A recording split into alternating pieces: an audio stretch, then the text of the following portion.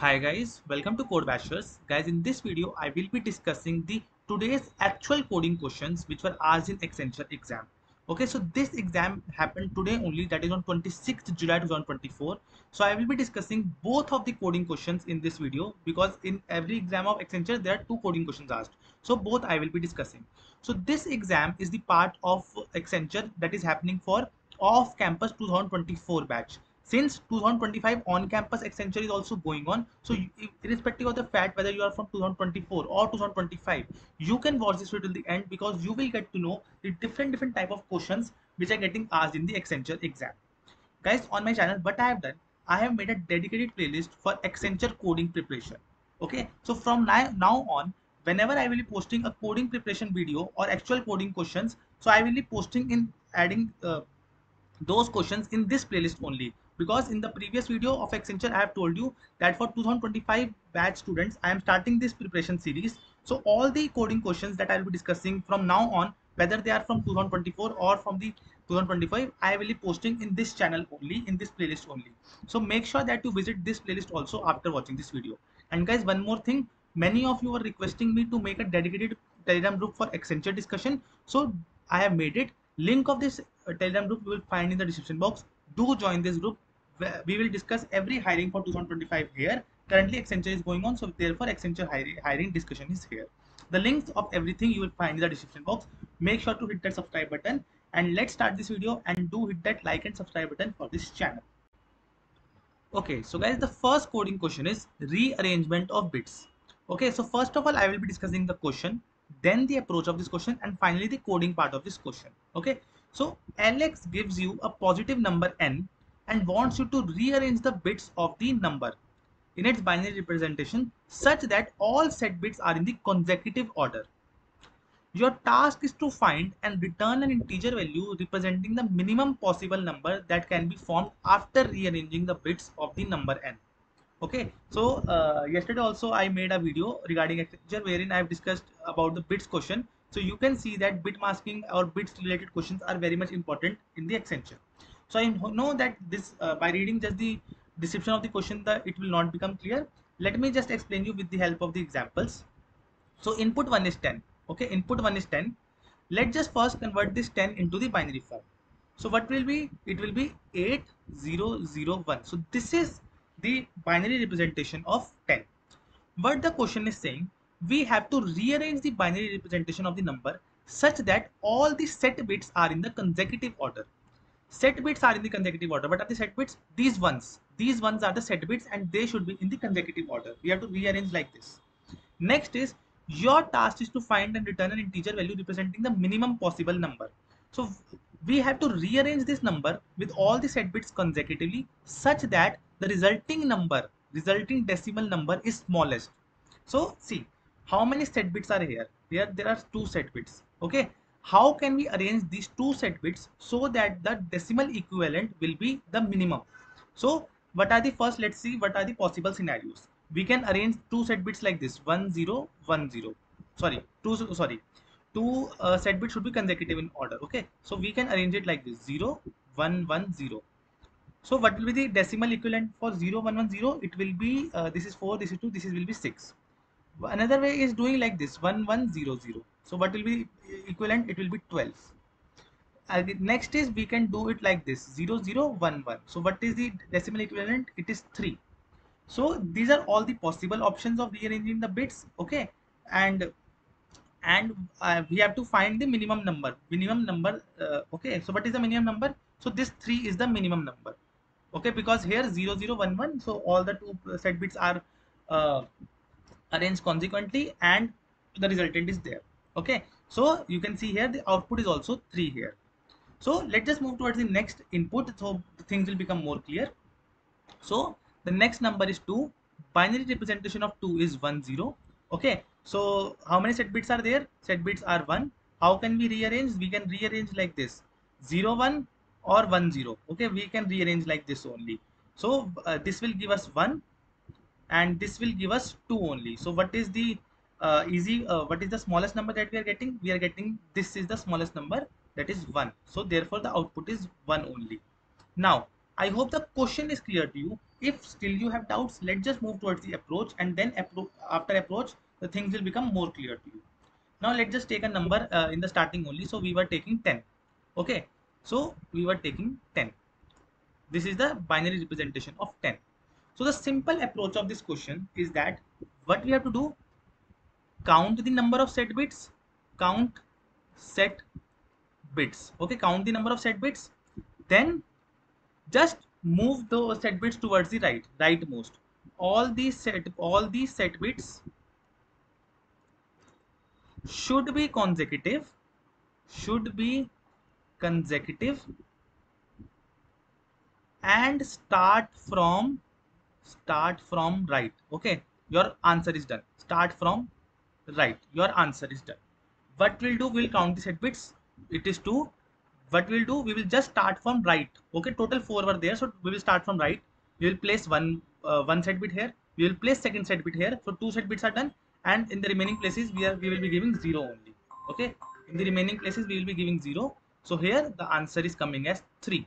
So this is what we have to simply count the set bits, and we have to place them consecutive starting from right. And in all the cases, this particular approach will give you the least answer. Okay, least answer. This is the easiest approach that we can think of. Now guys, see that how we will be counting the set bits. Okay, how we will be counting the set bits, and then how we will be converting it into the lower number. So what we'll do, to find, we will focus on bit by bit. See, because we have to count the set bits, we have to focus bit by bit only. So how we will know that this is the least significant bit and this is the most significant bit. Okay, so how we'll know that this bit is 1 or 0. Okay, so what we'll do, we'll simply do an AND operation with 1. So AND operation with 1 will give 1 0 0 0.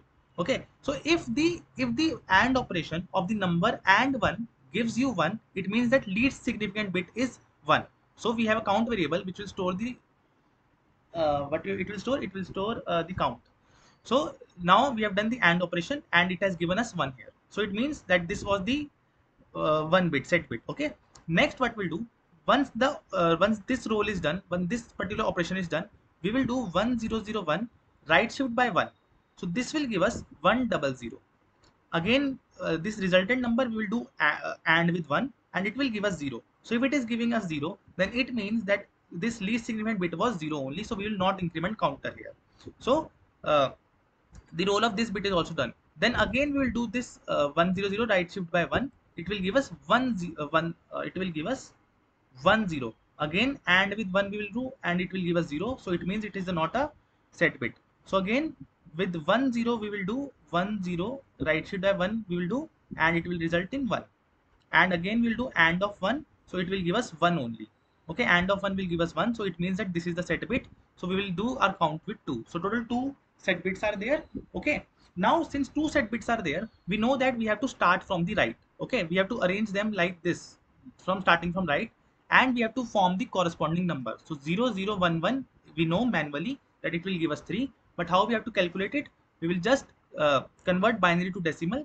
So 20 into 1, then plus of 2 to the power 1 into 1.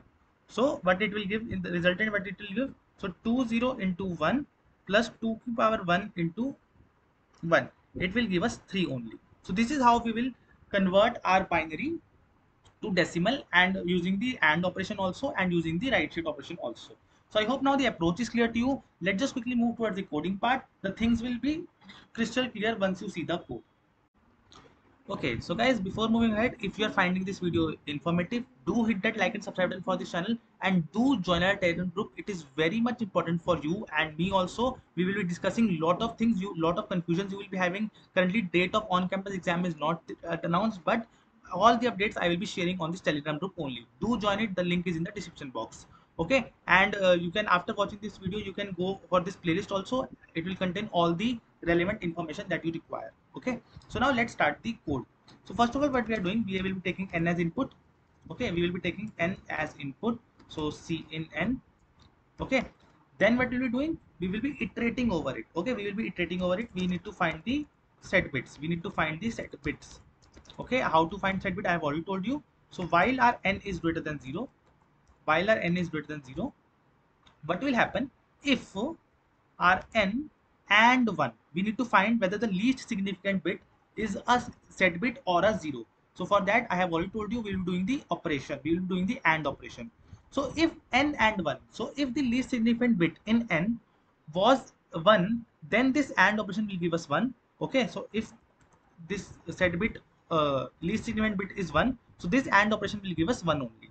So we will increment simply count plus plus, because we need to find the total number of set bits here first. Else if it will be the least significant bit in n will be 0, then this AND operation will give us 0, so this if condition will never be executed. Okay, once the roll of the current least significant set bit is done, what we will do, we will be doing the right shift operation. So n is equal to n right shift 1, so that our n tends to, so that our one bit move ahead and our n tends to 0, and we can like now focus on the next bit. We can check whether the next bit is now 1 or 0. Okay, so after this while loop is over, now inside the count we will have that, okay, total how many set bits are there. Now we have to, from this set bit we have to find the least decimal number that is possible. Simply we have to convert from binary to decimal. Okay, so as I have already told you, if there were two set bits, let me just give it here. So if there were two set bits, what we will doing, we will be doing 2 to the power 0 into 1 plus 2 to the power 1. Where is that operator? Okay, so 2 to the power 1 into 1. So this will give us 3 if there are two set bits. Okay, if there are 3, so similarly 2 to the power 0, 2 to the power 1, then 2 to the power 2. So this is how we will be doing it. It's a simple binary to decimal conversion. Okay, so int answer is equivalent to 0, int power is equivalent to 0. Okay, so what we're doing, we will be iterating over the count, that how many set bits are there. So I equivalent to 0, I less than count. Okay, I plus plus, sorry, I plus plus, yeah. But here what we will be doing, we will be doing in our answer variable, we will be adding 2 to the power 2 to the power sorry, power will be 1 here. Okay, so power will be 1. Okay, power will be 1, and we'll be doing 2 to the power 0, that is power into 1. Okay, we'll be doing power into 1, and we will be doing for every iteration we will be doing power is equivalent to power into 2. Okay, so if you look closely, this is what exactly things are happening, that first is 2 to the power 0 is 1 only, so power is starting from 1, so 1 into 1, then 2 to the power 1. So we are, for this we are doing power, for every iteration we are doing power is equal to power into 2. Okay, in the end we are simply printing out our answer. Okay, so let's just now see the output. So 10 will should give us 3 as an output. Okay, so I hope you are understanding the things clearly here. If any doubts, you can write in the comment section. I will be happy to help. For 10, we have got the correct answer. Next input was 2. Next input was 2. Okay, next input was 2, and it should give us 1. It should give us 1. Okay, so yeah, it is giving us 1. Okay, so there will be one edge case that you will be missing. So if there is 1, so if our n is double equivalent to 1, if our n is double equivalent to 1, what will happen then? Okay, count plus plus will happen, then again, yeah, n is 1, so answer should also be 1 only in that case. Let's just see that edge case also. So if our answer is 1, then what should happen? So answer should be, resultant answer should be 1 only. So yeah, output is 1. So this particular code will pass all the test cases that will be given to you. Okay, so this was question 1 that was asked in today's slot. Now let's just discuss question 2 also. Question 2 is very easy, not much things are required there. So do hit that like and subscribe button if you have not done it as of now.